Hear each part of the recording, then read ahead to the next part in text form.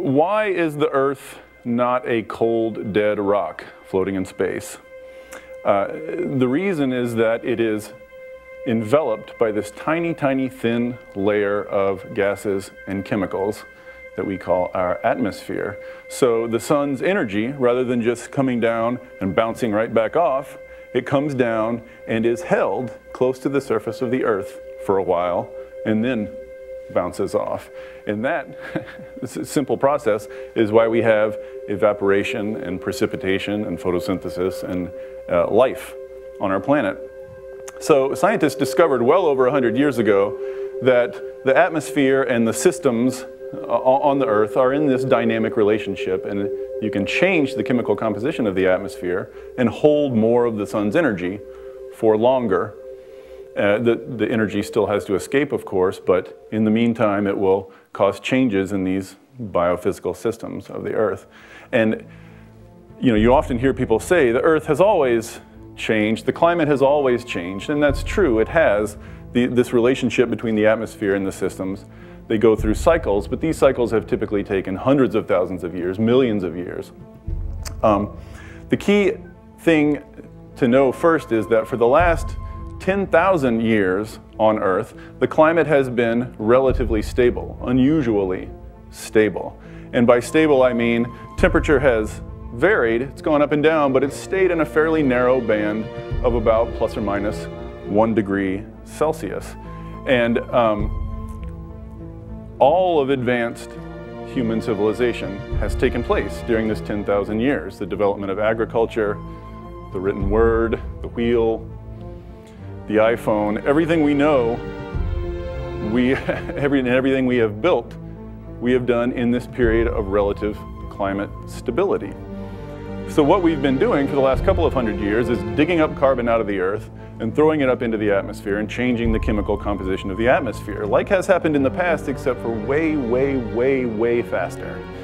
In geological time, the blink of an eye, we are substantially changing the chemical composition of the atmosphere, and all of climate science has been about what's going to happen, what is the Earth going to do in response to this. And so we've already seen that the process is underway. We have measured, we have witnessed, observed with our eyes and our thermometers about a 0.8 degree Celsius rise in global average temperature since before the industrial age, since before we started digging all this carbon up. And this may not seem like a lot, less than 1 degree Celsius, but the thing to know about it is these greenhouse gases we throw up stay in the atmosphere for a very long time. There are very long time lags involved here. So this 0.8 degree temperature rise is a response to what we were doing 50 to 100 years ago. And what we see in the first half of this century will be a response to what we've done the last 50 years. And what we see in the latter half of this century will be a response to decisions we make today. So the question is, temperature is rising. How high does it have to rise before we need to worry, before we're in danger, before bad things start happening? The typical answer to this question has been 2 degrees Celsius. So obviously, what counts as not dangerous versus dangerous is not a hard scientific question. It's a political question, and this was a political decision to take this 2C number, mainly made by European climate negotiators well over 10 years ago. And it's just sort of stuck since then. All the countries involved in climate negotiations have basically signed on saying, yes, this is what we want to avoid, 2 degrees centigrade temperature rise. The bad news on this 2C number is twofold. First of all the latest science done in the last 10 to 15 years has pointed to the conclusion that those impacts we thought were going to happen around 2 degrees centigrade are in fact going to happen much earlier than that. The climate is more sensitive to this added greenhouse gases than we thought. So if those were the impacts we were worried about, then the real threshold of safety ought to be something like 1.5 degrees centigrade. James Hansen is the climate scientist most famously known for raising these warnings, but it's a growing scientific consensus that 2 degrees is in fact dangerously high. which is bad because we are almost certainly going to blow past 2 degrees Celsius. There's some reason to believe, a recent study said that even if we stopped our climate emissions tomorrow, we're still going to get more than 3 degrees this century just from momentum from the previous emissions. But stopping at 2 degrees now would take a level of global coordination and ambition that is nowhere in evidence. So a lot of climate scientists don't really want to tell you this because they don't want to depress you, but I'm just a blogger, so I'm happy to depress you. 2 degrees Celsius is probably off the table. So then the question becomes, well, what does it look like if temperature goes higher than that? What would, say, 4 degrees Celsius look like? Oddly, there hadn't really been a lot of concerted scientific attention to that question because climate scientists honestly thought we wouldn't do that to ourselves. But we are doing it to ourselves. So in 2009, several climate change research groups in England drew together a group of scientists, commissioned some papers, and had them really take a hard look for the first time. What would 4 degrees Celsius look like? There were a lot of papers, a lot of equations, a lot of talk and complexity. I have helpfully paraphrased it here for you to make it easier to grasp. 4 degrees Celsius temperature rise would look ugly. Among other things, that would be the hottest the Earth has been in 30 million years. Sea levels would rise at least 3 to 6 feet, and this excludes some really tail-end possibilities, but 3 to 6 feet at least.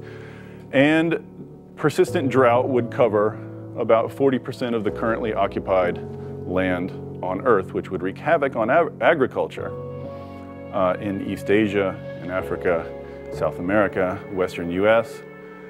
All this combined would produce hundreds of millions of people who had been driven from their homes, either by their cities being swamped by sea level rise or by hunger or by all the attendant ills that come along with those things.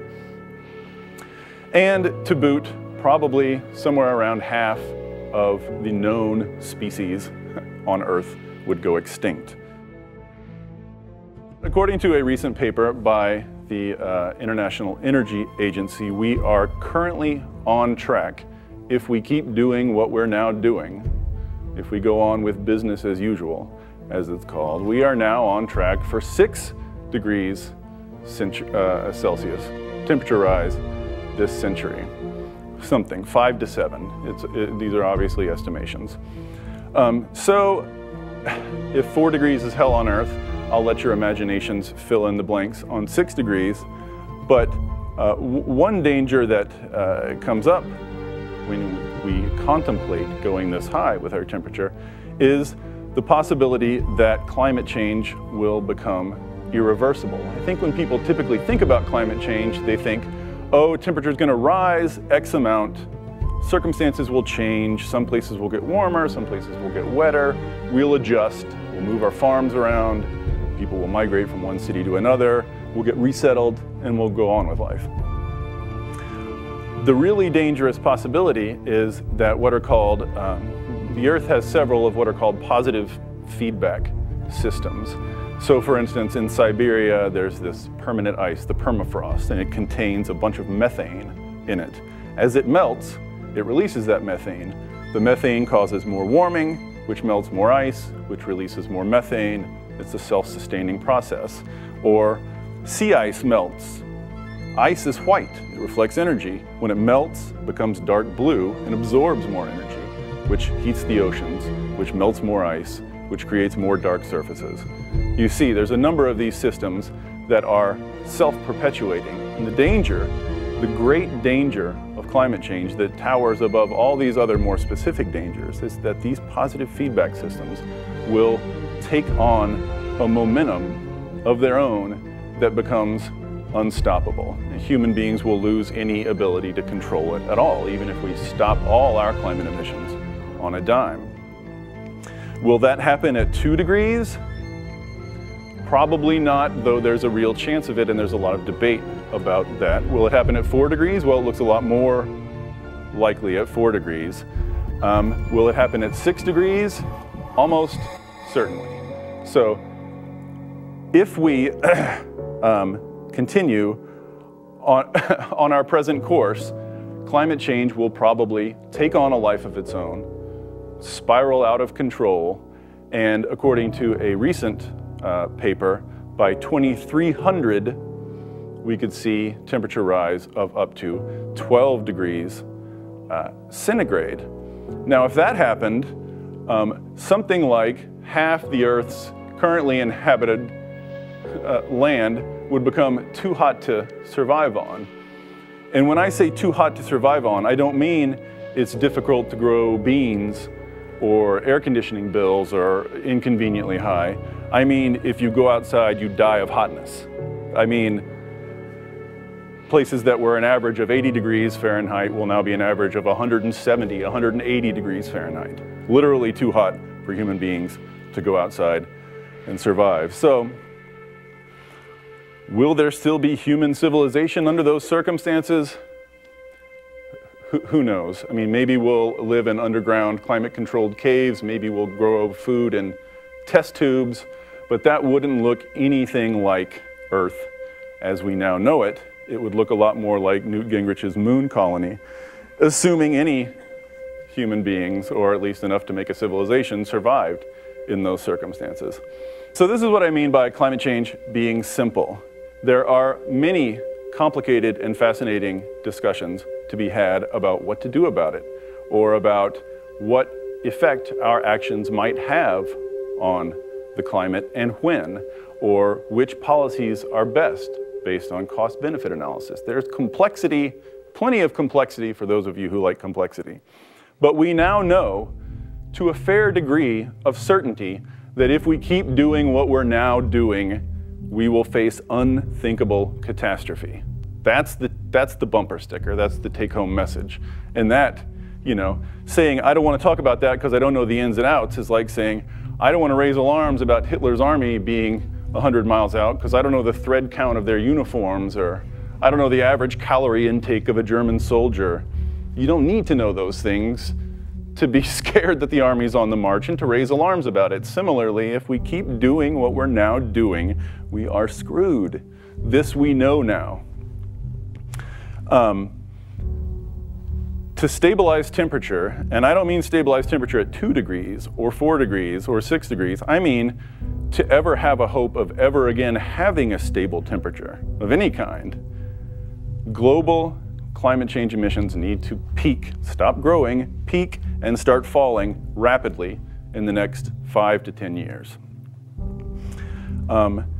Every year we do not get started on this, we add, according to the International Energy Agency, an extra $500 billion with a B dollars to the price tag of what it's going to cost us to do this eventually.